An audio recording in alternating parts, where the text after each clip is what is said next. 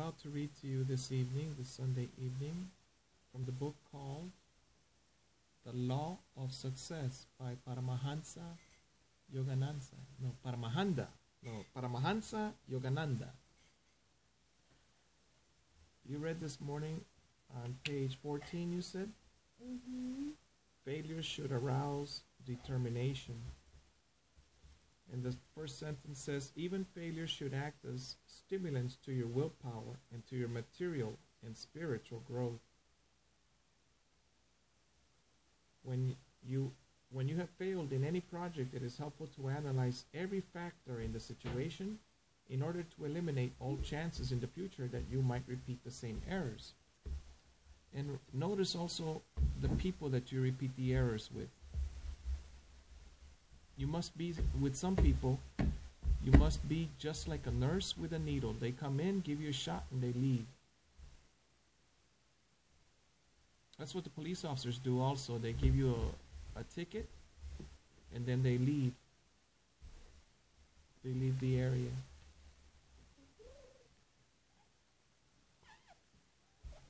All right, and so it was about A and B were fighting, and one says his thinking makes him lose. I cannot go on any longer. And the other one said, just one more punch. And that's why he won. We read that one 2 days ago. That's fine. I'm going to review a little bit. Now, the next, what is the SWOT analysis? That's from a separate teaching. When I went to Florida Tech, which is not a technical school, I took the business administration course, and the teacher taught me about the SWOT analysis. What are your strengths, weaknesses, opportunities, and threats? So do an analysis every day of what you did right and what you did wrong. Do an analysis every day of what you did right and what you did wrong. And learn from each day. What I did right today, can you name anything? I started a project with the bed, and then, but then your mother gave me a higher assignment, which was to do the laundry. The laundry. I'm pretty sure she wanted you to do the bed first. And no, she said she wanted me to do the laundry first. So she got me out of finishing the bed. And the next thing, I did deliver the bicycle to Grandma. You see? That was a major thing. Look at this. It's an onion sort of thing. Yes, it's an onion. Suppose you have failed so far. It would be foolish to give up the struggle, accepting failure as the decree of fate. It is better to die struggling than to abandon your efforts while there is still a possibility of accomplishing something more. For even when death comes, your struggles must soon be renewed in another life. What? Taoism? I believe it's more like Buddhism. But Hinduism might have that also, reincarnation and stuff. But who knows what's on the other side? Now, if what some people would say, if what Jesus said is true, there is another side. Right? Yeah. And then even if you don't believe in Jesus, you think, well, who made the sun? There must be a God. And then people believe in, I would, that there is a God and that there is a day we must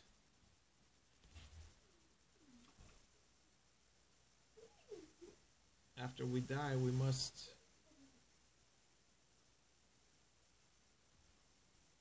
have a talk. I think we have a talk.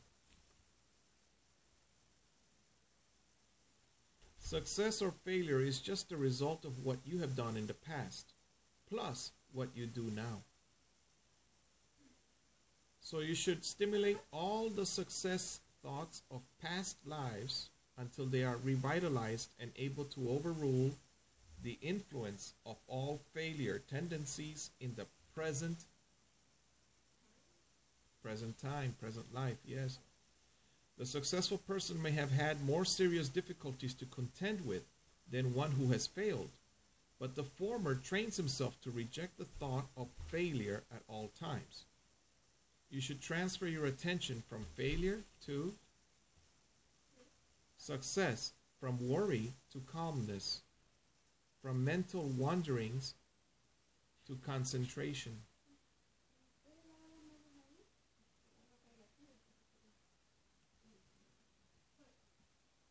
From restlessness to peace, and from peace to the divine bliss within. When you attain this state of self-realization, the purpose of your life will have been gloriously fulfilled. All right, why don't you finish the short paragraph here? The need for self. The title of the next paragraph is, on page 16, the need for self-analysis. Are you going to read it? Come on over here, please. All right, I'll read it. Another secret of progress is self-analysis. Introspection is a mirror in which to see recesses of your mind that otherwise would remain hidden from you. Diagnose your failures and sort out your good and bad tendencies.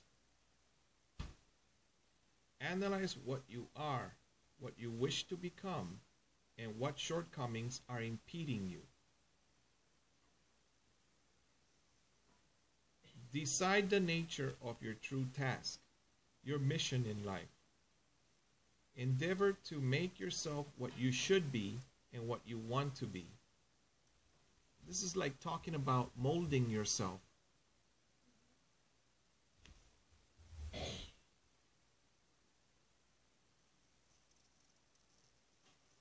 As you keep your mind on God and attune yourself to His will, you will progress more and more surely in your path. Your ultimate purpose is to find your way back to what? Back to God.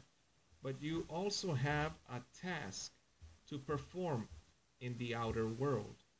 Willpower combined with initiative will help you to recognize and fulfill that, yes, destiny, that task.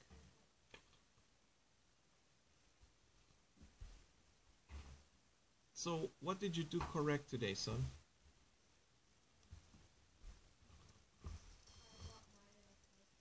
So you bought your sister a fish.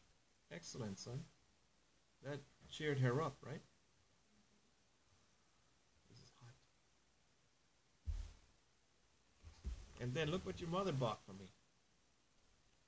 This is Canvas Designer plastic canvas. It's for a bag. It's 10 inches, like a sheet of paper. Well, I'm going to make something like this. Can you see up? Yes, a house.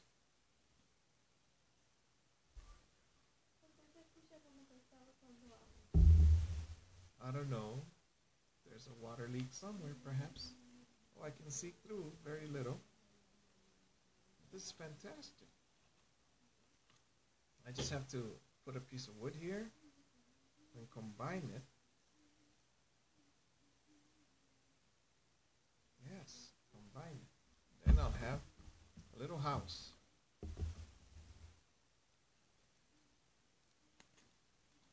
Let's see, this way would be bigger, but I'm not sure which way to do it. This is fantastic. $2 at Walmart. I think it's 3 of them. 3 pieces. God bless you and those that surround you. Keep learning every day. Listen to the motivation channel, or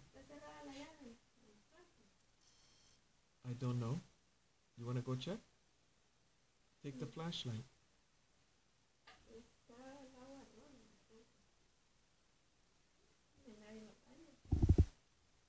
I'm glad you have good ears to hear this. The water heater is working? One of the hoses is on then.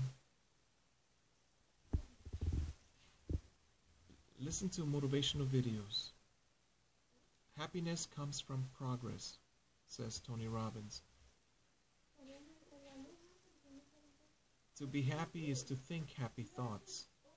However, since we are in a physical world where we walk around, we might as well do something constructive.